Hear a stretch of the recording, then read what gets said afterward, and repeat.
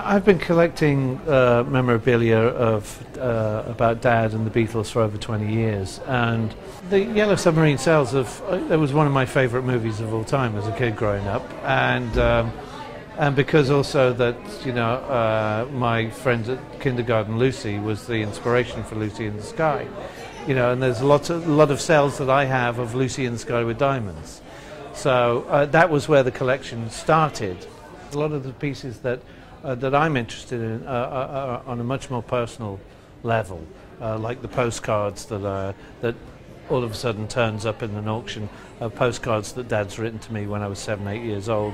The Hey Jude gold single there, which would be important for any collector, investor or buyer, but because the song was actually written about me, it adds even more value.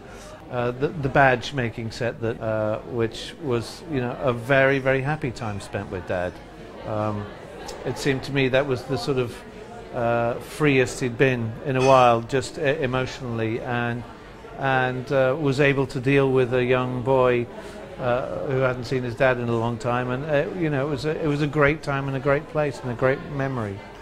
Guitar given to me by Dad, it'll have to come home soon though. I think I kind of miss there's something about it, it belonged to Dad, it was a piece of him, it's now a piece of me. He taught me how to play guitar a little bit. A gym teacher at a school who used to be a rock and roller used to play guitar in his spare time. So between the two of them, yeah. But yeah, Dad taught me some of the early more basic chords of rock and roll. One thing I would have to say is that I absolutely love and respect him. Not necessarily as a father, but for the work he did and his humanitarian work.